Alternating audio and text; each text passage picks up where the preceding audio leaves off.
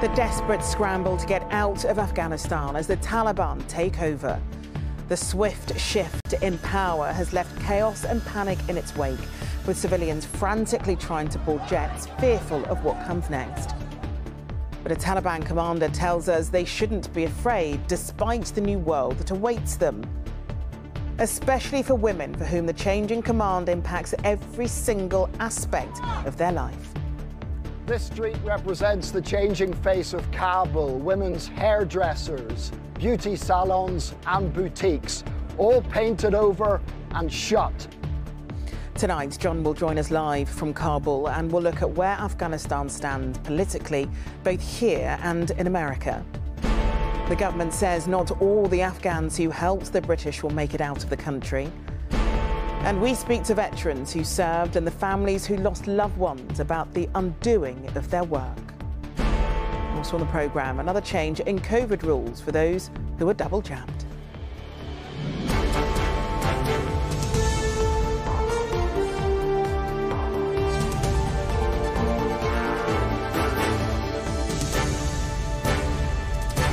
This is the ITV Evening News with Charlene White. Good evening. The scenes of panic, desperation and fear among those trying to escape Afghanistan were unpalatable as the 20-year war ended as it began, with the Taliban in control. Scared by what happens next, crowds tried to board flights out, some by clinging to military aircraft as they took off.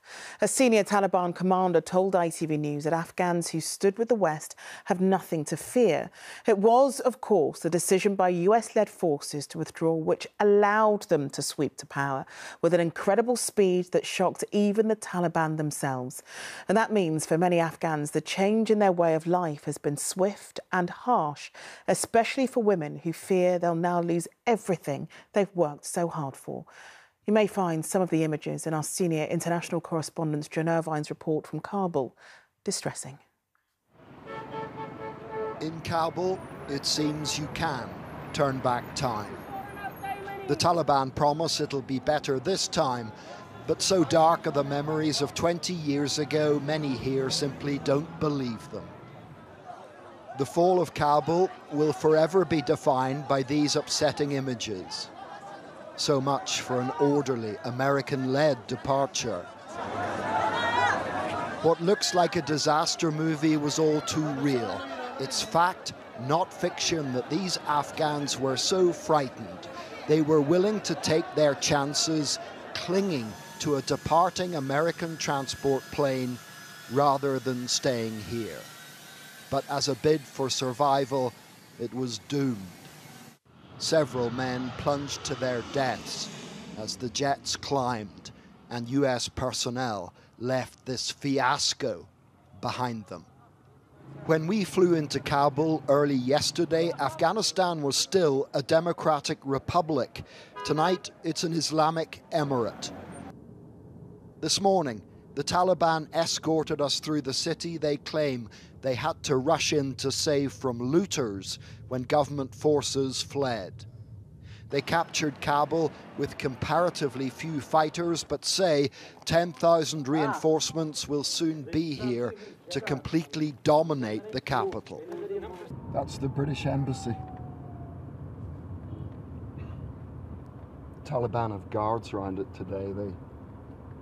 They want to have a relationship with the international community, so they don't want the place looted or ransacked. Our journey ended at what was, until yesterday, the home of the United Nations Assistance Mission in Afghanistan. It's now a Taliban barracks. Did they come here yesterday? It was heavily defended, but the guards surrendered without a fight. So these are some of the new rulers of Kabul. Clearly the Taliban advance on the city was very well organized. These men knew exactly where to come. This is one of the UN compounds in the city, and they're going to guard it until Kabul is entirely pacified. Inside, we met the Taliban commander now in charge of this part of the city. He told me he'd been injured 5 times during his 17 years fighting the Americans. He also said he was surprised how easy it had been to take back the Afghan capital. I never thought I would see it in my lifetime. When I came into the city, I cried with joy. People welcomed us. They were very happy. When I pointed out that the disturbing airport scenes suggested many Afghans were terrified of the Taliban, he blamed 20 years of foreign propaganda and lies. We want to persuade those trying to leave to stay here instead. They are our brothers. When they stood with the foreign invaders, they were our enemies. But now that the infidels have betrayed them, all is forgiven. As we left, the Taliban commander showed us a new stash of weapons they'd set aside. These are obviously the AK-47s and magazines that the Taliban confiscated from the Afghan soldiers and police officers who were guarding this UN compound only yesterday. The Biden administration can dress all this up whatever way it likes, but one consequence is that Afghan women can no longer dress the way they like. Face coverings are compulsory again. On a street well known for ladies' shops, pictures in the window of barefaced women have already been painted over. The spectre of female servitude looms once more.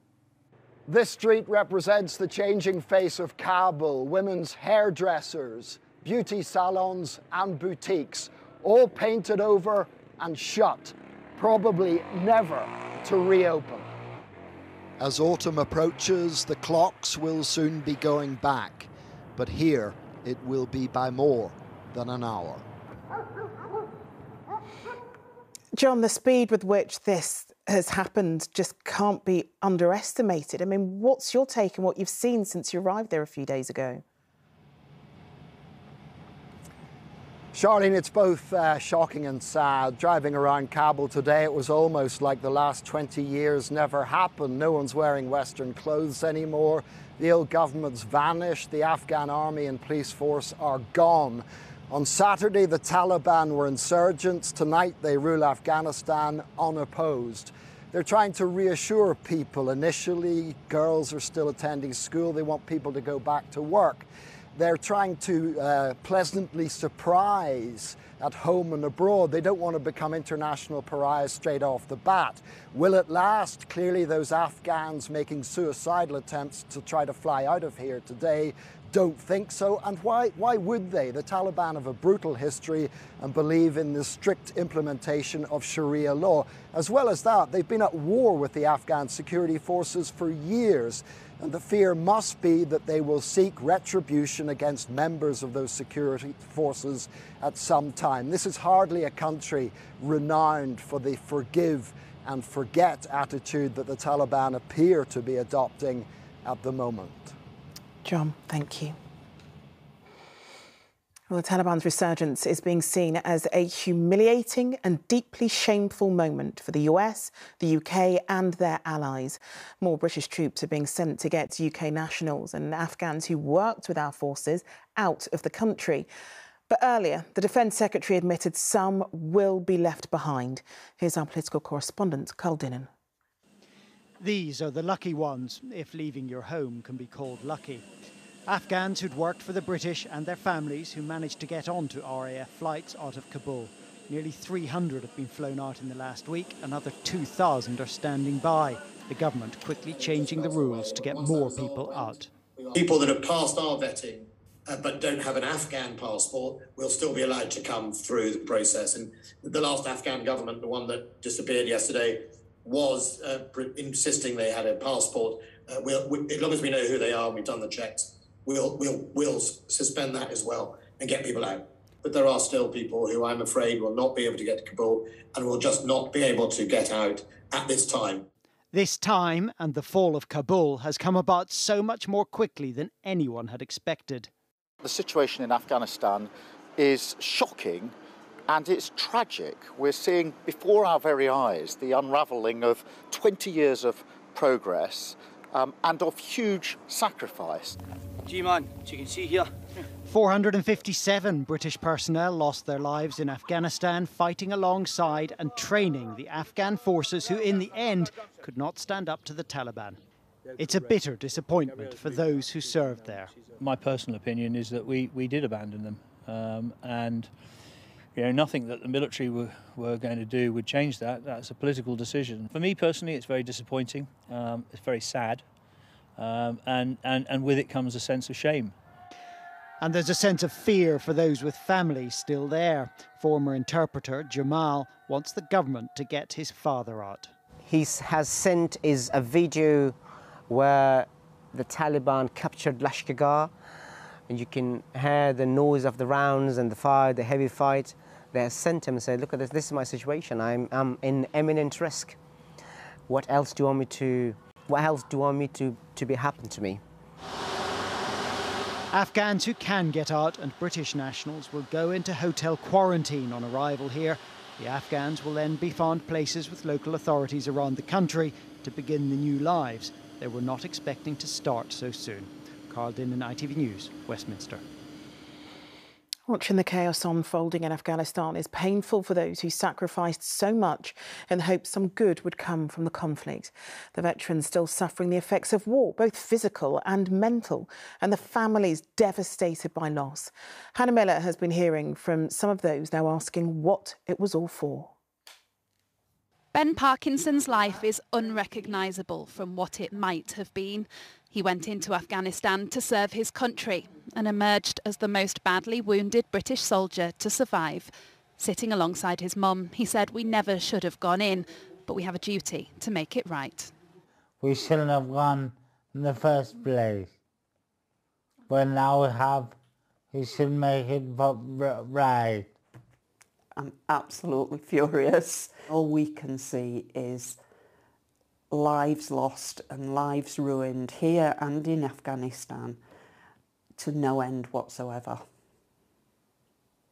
Was it worth it? Can't possibly have been worth it. A procession of lives were lost in the pursuit of transforming others. Acting Corporal Machin Wojtak, one of more than 400 servicemen and women who never made it home. I think it's very sad for all the parents that have lost loved ones over there, all the families, and it's just brought back horrendous memories that we thought that we'd buried. For many of those who survived, the distressing scenes from Afghanistan make their daily battles harder. Michelle Partington was a Royal Air Force paramedic discharged with post-traumatic stress disorder. You know, I turn on whatever programme it is and it's everywhere, everyone's talking about it, and I just have to think about the coping mechanisms that I've put in place to try and bring my head back to the here and now. You know, I left a piece of myself in Afghan that I'll never get back. For thousands of servicemen and women who hope to change a country for good, their mental and physical scars now seem to be the only permanent legacy, leaving many tonight asking the question, what was it all for? Hannah Miller, ITV News. OK, let's get into the politics of this from our global security editor Rohit Katru and our political correspondent Carl Din. And Carl, I'll start with you because there was an admission today from the government that it may have to deal with the Taliban. Well, indirectly, they already are. The Defence Secretary told me that he had sought and received assurances from the Taliban via another Middle Eastern country that people who wanted to leave would be allowed to. And today, the Foreign Secretary Dominic Raab also warned the Taliban publicly that they must stick to their commitments on respecting human rights, especially those of women and girls, and on not becoming a safe haven once again for international terrorism. So this is very far from any kind of normal diplomatic relationship, but it is a recognition of who holds the power in Kabul, whether the government here likes it or not. And of course, they don't. Rohit, to you now, because the Pentagon's scrabbling to send more troops to Afghanistan tonight. And that's recognition, Charlene, of the sheer chaos on the ground, particularly at the airport, which is the gateway to the outside world, compounded by the Americans by reports tonight that a US soldier has received gunshot wounds in Kabul. For all the talk today at the UN of Afghanistan's tomorrow, the focus for most countries is entirely on today and getting their citizens out. President Biden hasn't said anything publicly on this for 6 days. In fact, he flew off on holiday last week, suggesting he was either caught off guard or thought he could sit it out. He won't. Tonight, he's back in Washington. He's going to address the nation about what may well be remembered as the biggest crisis, foreign policy crisis, of his presidency. Carl and Rohit, thank you both very much. OK, still to come on the ITV Evening News. The minute's silence for the 5 people shot dead in Plymouth. And the new quarantine rules for the double jabbed. Those stories and more after the break.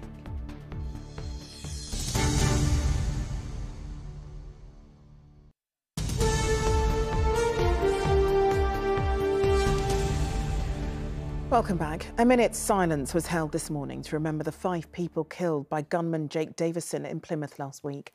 In the wake of the mass shooting, the Home Office has asked police forces to review how gun licences are awarded. Casualty reports from the city.